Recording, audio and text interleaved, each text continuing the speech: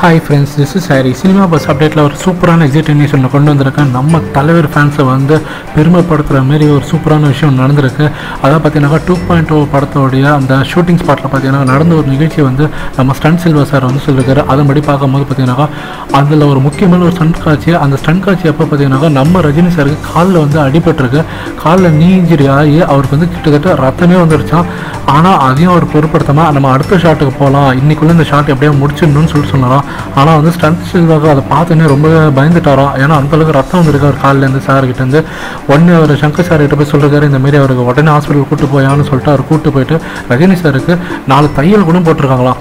ஆனால் வந்து இந்த நிகழ்ச்சியை நினச்சி அவர் எப்போதுமே வந்து பெருமைப்படுவாராம் ஸ்டண்ட் சில்வா. ஏன்னாக்கா 60 வயசுக்கு மேலே இருக்கிற ஒரு ஆக்டர், அதுவும் இந்தியா லெவலில் மாசான ஒரு ஆக்டர் பார்த்தீங்கன்னாக்கா இந்த அளவுக்கு வந்து ஒரு டெடிக்கேஷனாக இருந்து நான் பார்த்ததே இல்லை. இந்த ஒரு காரணம் போதும் நம்ம இவர் வந்து சூப்பர் ஸ்டாரில் வேர்ல்டு லெவலில் சூப்பர் ஸ்டார்னு சொல்லலாம். உலகத்துக்கே ஒரே சூப்பர் ஸ்டார் இவர் தான்ன்ற மாதிரி சொல்லியிருக்காரு.